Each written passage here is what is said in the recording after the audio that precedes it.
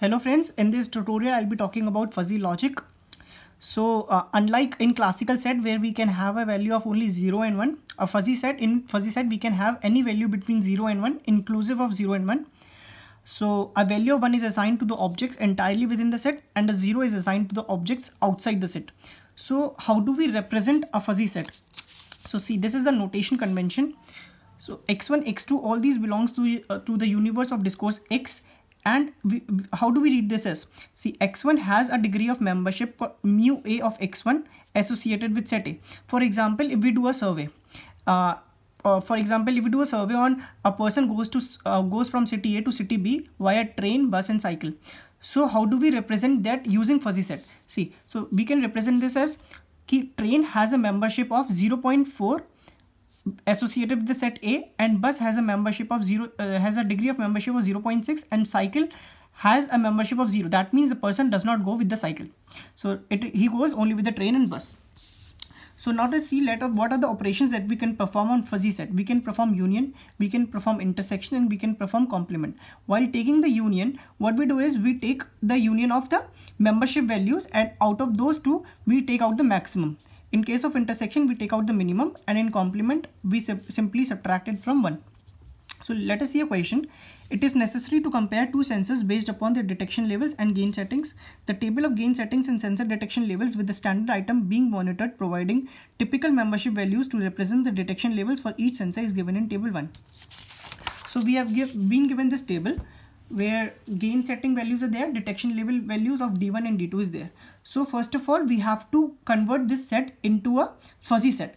So let us see how do we do that. So for D1, that is for the sensor D1, what we'll do is, since these are the this is the universe of discourse, and so we'll write it in the denominator, and these are the membership values, so we'll write them in numerator. So we'll write D1 is equal to 0 by 0 plus 0.2 by 10 plus 0.35 by 20 plus 0.65 by 30 plus 0.85 by 40 plus 1 by 50.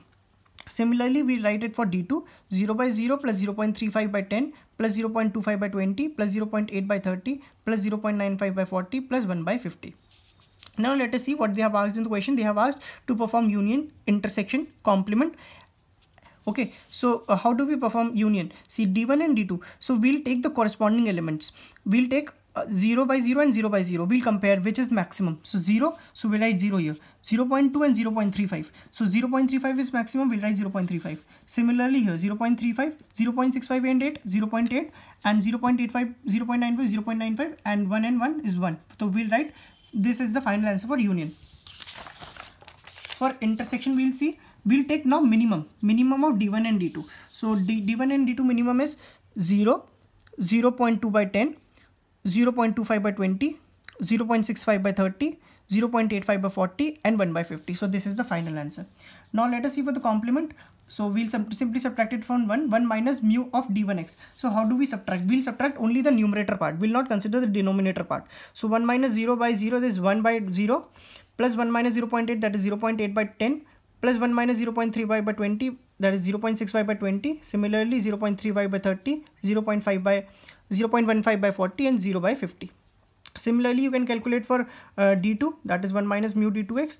Now there is mu D1 slash D2x. So how do we write it? As mu of D1 intersection D2 complement x. That is, you have to take the minimum of D1 and D2 complement. So D1x is here, D1 is here, and D2 complement is here. So out of these two, minimum you have to take. So 0 here, 0.2 and 0.65, 0.2 here, 0.35 here, 0.2 here, 0.05 and here 0. So this is the final answer for mu D1 slash D2x. So these are the operations that we can perform on fuzzy set. So guys, if you like the video, please like, subscribe and share. Thank you.